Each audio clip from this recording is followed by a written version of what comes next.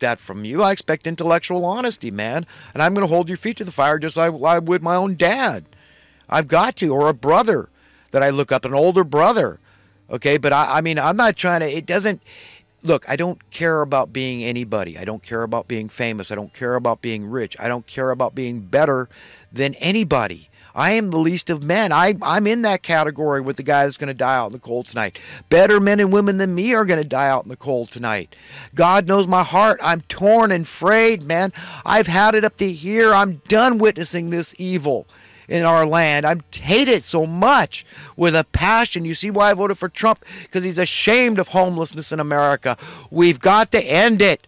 And if it means that rents and mortgages go down and housing costs go down and housing precious values go down, who cares? You want to play crony capitalism in the real estate market? Play it with the high-end stuff, man, the mansions and all that crap. Leave the low-hanging fruit alone. Let the poor working-class couple have their hopes and dreams of middle-class home ownership, okay? The American dream, okay? So that's what a basic income would do. Okay, it's your fault that that homeless guy pushed that guy because he needed to commit a more heinous crime. So he pushed the innocent passerby out into the street to get run over by a truck. If you're opposed to basic income and getting this damn cat skinned any damn way we can, present your own ideas. But we need to fix it once and for all. No more volleyball game here. Oh, the libs are in charge. It's their fault. Oh, the Dems are, the Republicans are, it's their fault. The conservatives' fault. It's the socialist fault. It's the capitalist fault. Blah, blah. You know what? You sicken me. All of you make me sick to my stomach. I am done. I've had it up to here. I'm done playing with you people. Okay, I want the problems fixed permanently, and I'm not alone. A lot of people do. I want to see that we're on a new trajectory. I want to see it on a graph. Before I ever take a breath of a sigh of relief, okay, and let my guard down, I'm going to have to see some tangible progress, okay? And that's another word that's now a pejorative. Oh, it's a progressive, which we know that a lot of these people, they put a label on, I'm a progressive, and then they go out and do these anti-progressive, regressive things, right? Like these taxes, okay, in France and all over the world. California's got, look at the gas price in California. We're paying $1 more than the rest of the country in taxes on gas per gallon. That's coming out of that's a tax on the poor. Do you understand? They're taxing the poor. And whose fault is that? All these problems are emanating from on high. How does Alex Jones talk about how these problems emanate from on high? How often does he point that out? That this fiscal untenable state, fiscally untenable state, where they just want to raise taxes, tax and spend as this is the only solution. It's all coming from the top. They're just emulating their masters, the Federal Reserve, the money masters of misery, the money printing class, and their political whores that go along with this thing. That's why I derogatorily call them the politicos. Yeah, I mean it. They're like the communists. I mean, they're fascist. Not the good kind of communism, not the good kind of socialism. They're the kind that say, you know, hey, just, you know, these people are stupid. The masses are stupid, so we're going to trick them. They don't know that it's coming out of their hide, so they're going to vote for higher taxes. We got them believing that's the answer. Vote higher taxes, and somehow you'll benefit. Just go with the flow, the path of least resistance, the status quo, the establishment. Okay, you got your 401k. Shut up. Your parents are rich landlords. Just go with this program. So they've got people in a stupor. They've got people mesmerized. Okay, and they think that somehow that this is going to work. And I'm telling you, folks, it is utterly failed. And the people that have pulled our strings and into this mess, this dire state, this sinking ship of fools, okay, they don't have an answer. Like I said, the answer is just to get rid of the vast majority of people as they figure out and they become empowered and enlightened. And they're ready to take them on in any intellectual venue that they have to. If it's in the halls of Congress, if it's on the mainstream media, they're ready. They're ready to enlighten people and tell them, look, don't buy the lie, okay? Don't buy this whole idea that we're going to fix things with this Robin Hood, this socialist idea of taxing the rich, okay? It won't work. You've got lawyers. Unless you're going to get rid of all the lawyers out there, which you know you're not, and you wouldn't want to if you could, okay, who will happily find them plenty of legal loopholes to avoid paying taxes. then they will. Those are the ones that can comfortably pay the bills of society. They're not going to do it. But that's the kind of socialism they want you to believe is going to happen. So you got in your head, you think you're an egalitarian, you're a socialist, believe in equality and all that, sharing the wealth. But they're tricking you, I'm telling you. It won't work. So get on board the capitalist train and be educated, be knowledgeable, know your stuff, know what supply and demand capitalism brings, know what true capitalism is, and distinguish it from pseudo-capitalism and crony capitalism, fascism.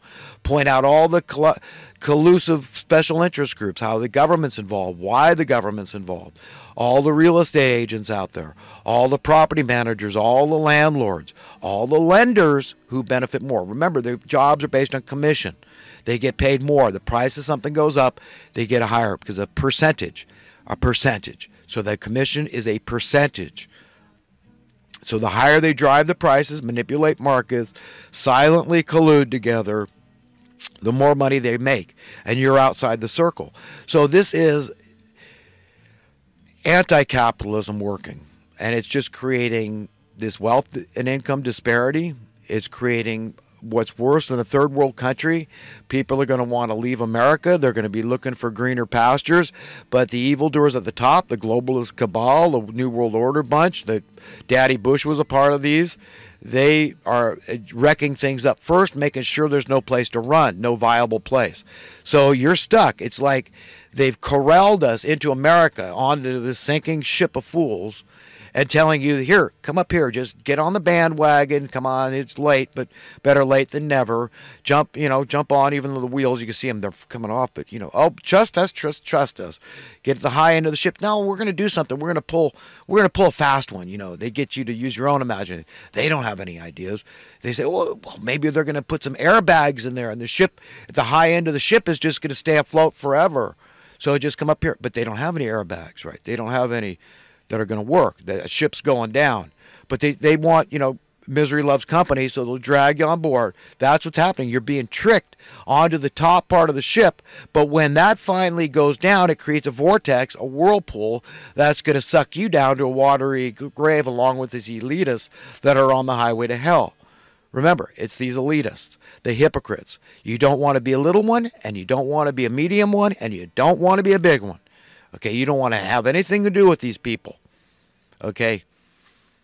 If you're to be numbered among the righteous, those that be found worthy and deserving of inheriting a better world, you've got to know what you're looking for. So you cultivate now, with this small window of opportunity you have, that world.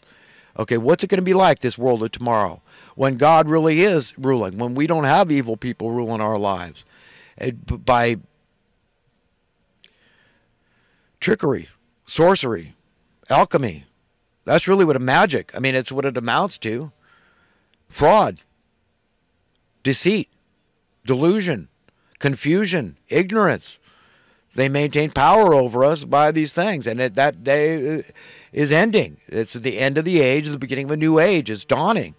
When people are enlightened, when enough people start getting it, then we're going to see things change. We're going to see the worm turn. We're going to see the trajectory go from currency debasement to currency reworthment, where it goes up like it's supposed to under true capitalism and progress. So yeah, I'll live without the basic income, but you know what? People are going to die, and it's not fiscally prudent, but it's like a perverted form of liberalism that you're prescribing to, calling yourself a fiscal conservative. You don't know what the hell you're talking about. So, I love to see things happen gradually, but they're not allowing it to happen. They're just putting roadblocks in the way of any successes by the people at large, the masses. And then mainly it's just confusion and ignorance. And people just saying, hey, it hurts my head. I prescribe to an ignorance is blissful. Don't bother me with the facts and the details and, all this vast knowledge you have of economic principles and capitalism versus socialism and the political correlation of Democrat, Republican, conservative, liberal.